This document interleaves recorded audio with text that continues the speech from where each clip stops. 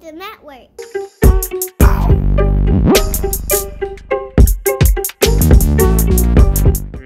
Finally, we have to talk about Kanye quickly. We're going to bring up the tweets. The main bit I want to highlight. Can you see this?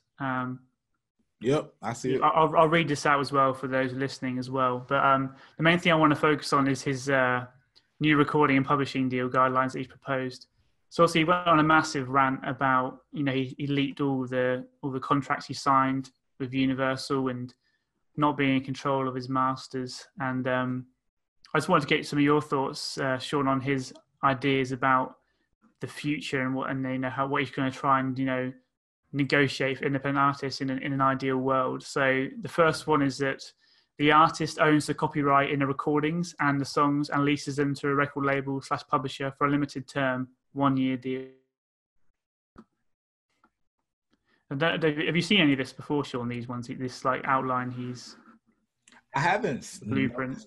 I haven't seen the 1-year deal thing, which, I mean, in this way, it just sounds like we're going to follow basketball, right? Which evolved to the 1-year deal models for more leverage and all that stuff. But then there's this tone deaf nature of that, because who did that in basketball? Well, the one who really had the power to do that was LeBron. Kanye could have the power to do that, but you also have to acknowledge that everybody doesn't have that power to do that, right? Like, I can say, yo, Josh, I'm only doing 1-year deals with you. And if you and everybody like you say, well, that's fine, you have all the power to do that, but I'm not going to do it with you because you're just not worth my time, right? Or you're not worth that risk because of it, then it's not realistic at scale. So this is going to have to become more of a nuanced conversation than this, right? Those nice ideals. Exactly. Yeah. And there, like, so we can start there. Like, there has to be more nuance to it, but as a conversation starter, because of his platform, even though it's been a conversation for a long time, that people won't listen until they hear somebody like this say it for whatever reason. And I'm not even talking about like people on the other side, just even artists. There's a lot of artists that still are unfamiliar with this conversation, crazy enough. It's like, so for that aspect and purpose, I'm with it. So I think where this whole thing is interesting is obviously Kanye went on the massive rant about trying to control his masters and try and get them back, but Universal really, got him tied down to all his contracts. It's going to be very, very difficult for him to get them back. And obviously, one of the ideas that I like about this is that obviously we know that Kanye could afford to buy back his masters from Universal. However, Universal are not going to put a price on the masters for him to buy back, because this is going to keep this value is going to keep increasing over time. So there's no way for them to put a price on his masters, because it's going to, if they do it now, 10 years from now, they may have messed up because it might be worth even more. So I don't really see any way of him getting out of this or getting what he wants. Yeah, I mean, that's my thing. When you're talking about an artist like him, it's so hard to really evaluate that. I mean, if anything, everything that Kanye's doing outside of the music itself at this point makes his music even more valuable too. So exactly, yeah. Like where do we stop? Where does this end? And that's also the difference between a $5 billion man, on paper versus, actually having $5 billion. Whether, I don't know, whether those valuations are true, but I know Kanye said he's like worth of $5 billion. Last thing I heard. So like, and because I'm sure if he had $1 billion to throw at it, people might go ahead and jump. Maybe, I don't know, but yeah, it's hard to analyze a guy like him. But when we see the conversation that he's having, we also have to acknowledge that everybody isn't, the entrepreneur type, the ownership type, or understanding. When we're talking about, you have to understand the business you're in. One, this is a business that seems to be built around making sure people don't understand the business, right? And staying ahead of the curve in that way. So the next thing you understand, there's a whole lot of stuff you don't. Even now, general entrepreneur wise, most people mentalities are ahead of where they were in the 90s, right? Yes, yeah. But you have all these people that just are popular entrepreneur advice people and things like that. You have people who popular with musical advice and all these things. However, you still have that same layer of a lot of people going through people, because it's like the game keeps changing and the knowledge gets out there, the conversation gets out there, but oftentimes that feedback loop is still too slow to truly stay ahead of the game. So even if people have the deals in this exact same setup, I still foresee somebody having the power, in a different type of way, where there being a different game. Just like now, YouTube and Google and Amazon and Facebook, like they are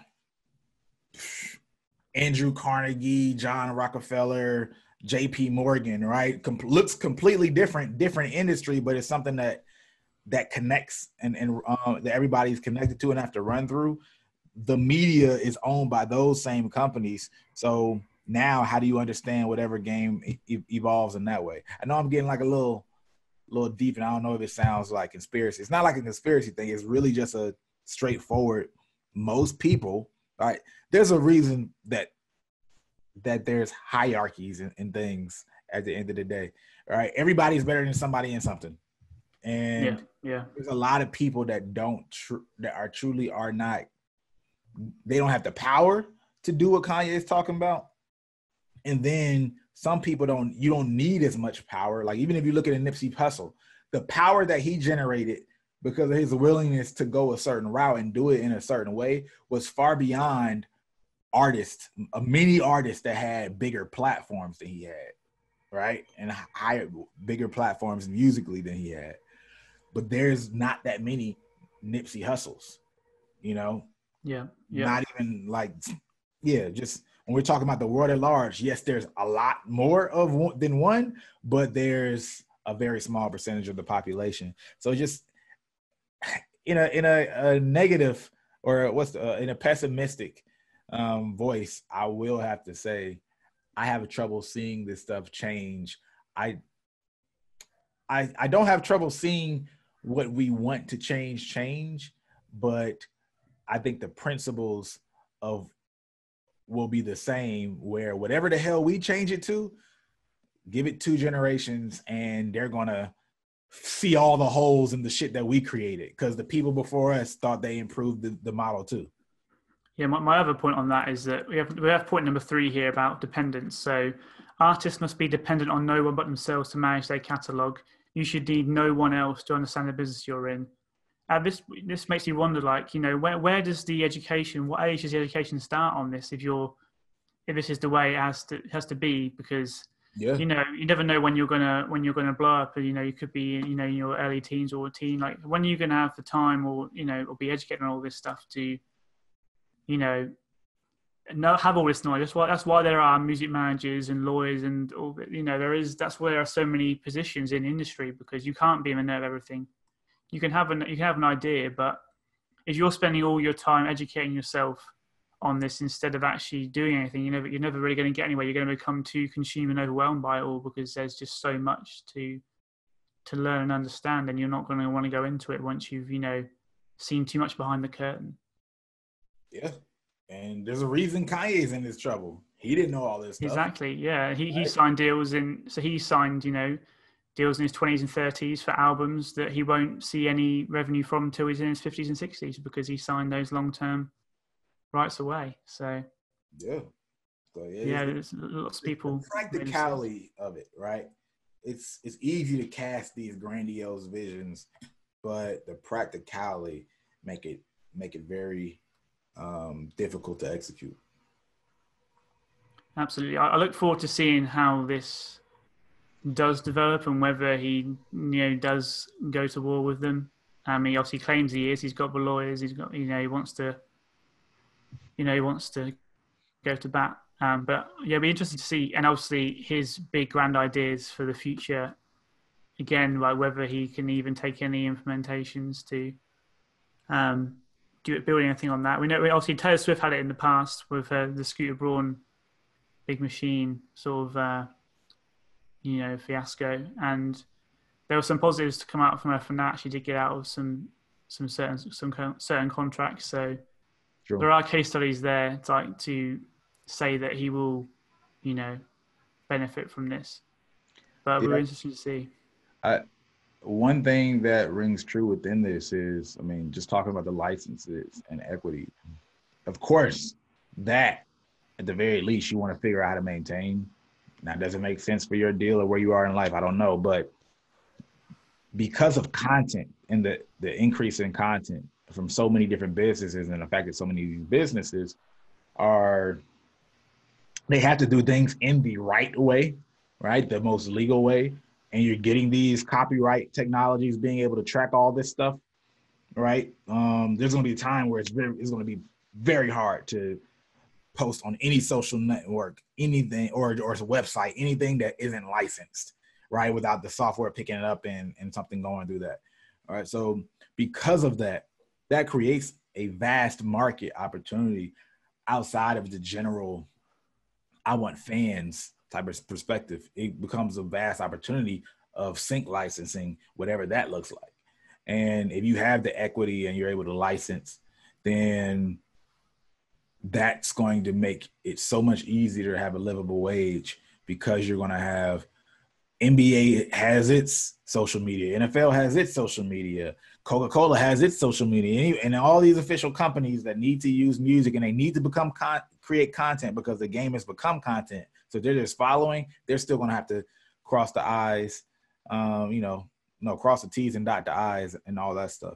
So yes, figure out how to maintain equity and be able to be in position to license, because that's going to be a whole game where I think more people, more talented artists are going to pursue that far more seriously than streams. Yeah, just finally, what I do implore Kanye for doing, obviously, this wasn't obviously why he did it. He's obviously just wanted to speak out and be, because Kanye's Kanye. But what he has done is put this issue in front of more people. Like I've had friends last week asking me about, like they didn't know that artists don't own their own songs or masters. That level of awareness has been, and you think about it, obviously it seems obvious if you're in the space, but if you're not, you would assume, because most creative spaces, you own what you create. So people don't know this. So what he has done is really bring it to a larger audience, and that may filter down and lead in the future to people and fans thinking more about supporting artists in the future with knowledge that they don't earn as much as they think they do or perceive them to do if they don't own their own songs. I agree. So that is one positive from this, regardless of what, why did it or, anything. Yeah. Yeah, because along those lines, there's more managers and people like that who are involved in the business because of education and things like this. They're becoming aware in a way of they actually care. So they're trying not to be these characters that Kanye is talking about. Let's say it that way. Yeah. Some people were complicit, but in ways where they just thought they were doing what happens in music and thinking this is just how you're supposed to do it, versus seeing the other perspective and understanding that way. So a lot of people who want to be defined or see themselves as good people in a certain ideal I know managers who are like, yo, I'm not going to do any crazy deal. I'm going to go to the extreme of only doing handshake deals with my artists and they can fire me anytime and hold me accountable. I know those managers, right? So this might, at the very least, to your point, make it better for future generations, all off of strictly social capital, if anything. Yeah, because while everyone obviously is talking about the rant and pissing on the Grammy and stuff, clearly has filtered through to some people who are asking questions about, well, I didn't know this was the problem.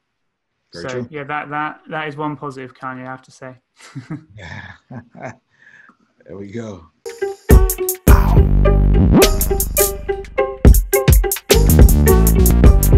It's the network.